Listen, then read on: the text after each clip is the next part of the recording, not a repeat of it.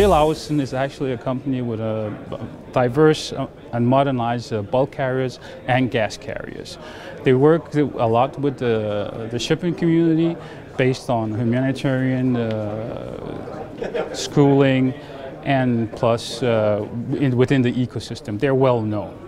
My role within the company, I'm the technical project manager, where I look into innovative projects from a global scale, and I help with business processes to both on the technical side and on the business side.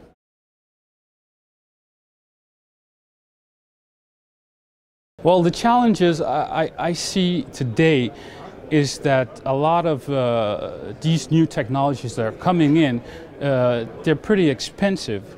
And from a ship owner's point of view, we have to invest in these technologies, but nobody's sharing the risk with us if they don't work, right? So what I would like to see basically is more of a symbiosis with the vendors, suppliers, service providers, with the ship owner.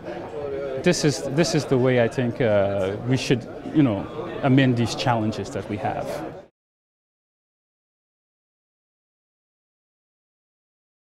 One aspect of it is that we talk a lot about environmental issues.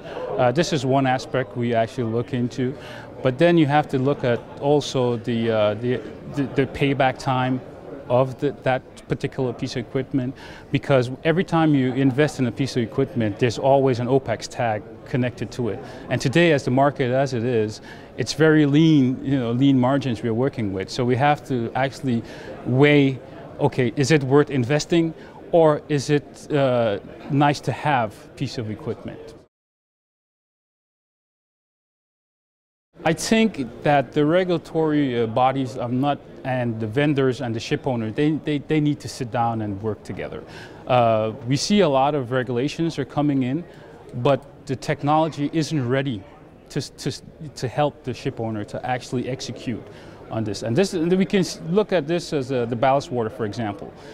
The US has enforced it, but the technology isn't really available to support the ship owner. And now this is where we're at right now. Why you're trying to make a law of something, and it's not really feasible to sustain it in that way without the right piece of technology.